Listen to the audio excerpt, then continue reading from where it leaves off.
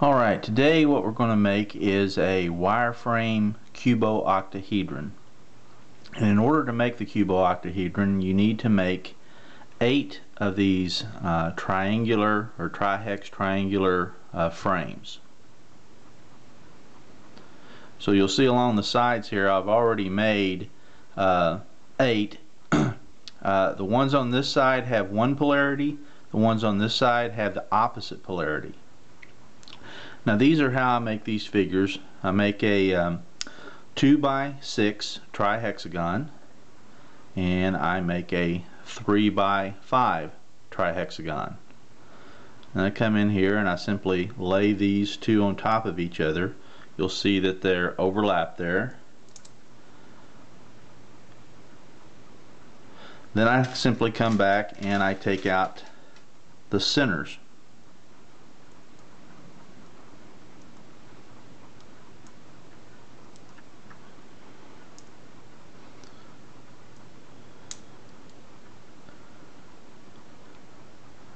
So there you have it. That's how I make the frames. Now the interesting part about this figure is how it's put together. As I said, this is one polarity, this is another. When I put them together, you'll see that I have the 3-ball side facing up on both of them. And I come in and I lay the 2 here right in there. They fit together very nicely, but you see how it's kind of non-symmetrical. Well, this is where the interesting part comes. You take the one on the left and you kind of pull up, and you take the one on the right and you kind of push down, and it slides into a nice interconnected. Then you just simply grab one of the others here and do again. You slide it into place.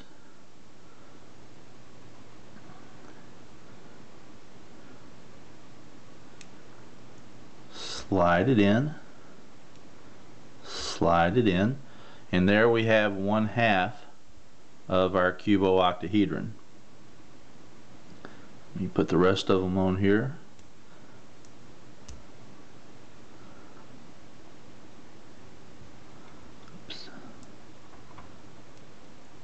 Make sure I get the right polarity. There we go.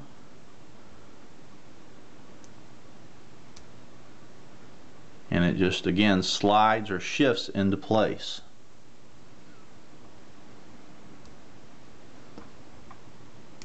There we go.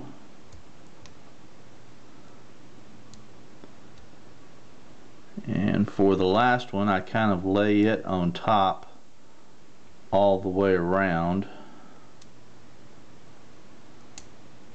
so you can see how it's kind of offset there. And again, I just go to each one, kind of push pull and slide it into place.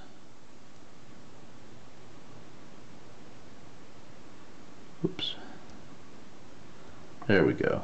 Sometimes. So there you have your cuboctahedron. Very cool construction. I like it because it uses two different polarities to make the connections. You can make these, of course, of different sizes.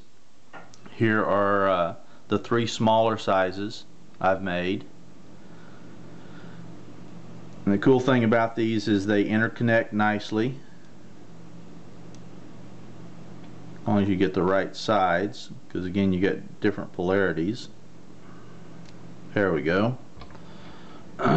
So there I have a nice pyramid of cuboctahedrons. And as you can see from my cloths and accessories, I made these with Zen magnets. The greens are actually the Neo balls that Zen magnets will soon be selling.